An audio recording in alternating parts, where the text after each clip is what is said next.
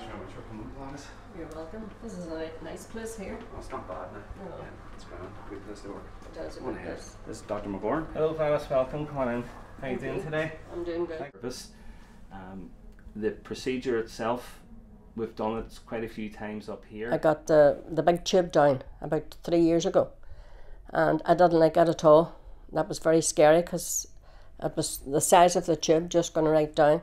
Just went down and down and down and down, and I didn't really like it because I kept choking away and all that there, and I said to myself, when are they going to stop? We ask you to swallow this. There's a small string attached. It travels down into the tummy, and after 7 minutes it dissolves and forms a sponge like this. So it's a sponge on a string. What happens is it's like a pill with a capsule over it. You swallow it. After 7 minutes that capsule dissolves and the sponge expands. It's then pulled up through the esophagus. It takes different samples from there, and from the analysis of those samples it's sent off to a lab. It checks for cancer and precancerous growth. That can prompt us then to do investigation through endoscopy and find early change so that we can avoid surgery and improve people's survival rates.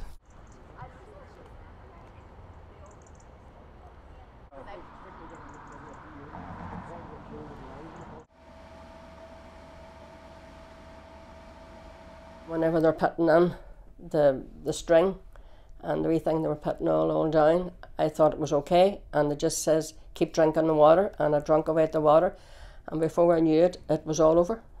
And I would do it again. This one's far better.